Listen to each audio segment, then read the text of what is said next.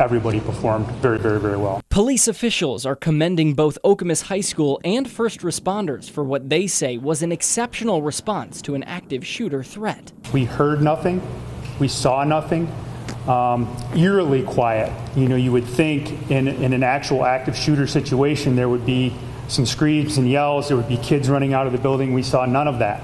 Great lockdown procedures, rapid response, and a smooth evacuation were the takeaways from yesterday morning's surprise after a horrifying phone call sent multiple police agencies into action. They said that there had been people that were shot and that the violence was still ongoing.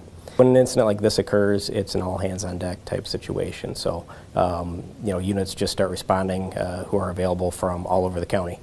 Meridian Township Police were the first on the scene. They were inside the high school within 3 minutes of the fake call, and within 6 minutes had cleared the room where supposedly the shooting had happened. That is an incredible response. Meridian Police tell me it's all thanks to previous training and plans set in place with the schools. As you can see, it takes a lot of people to manage this type of a situation.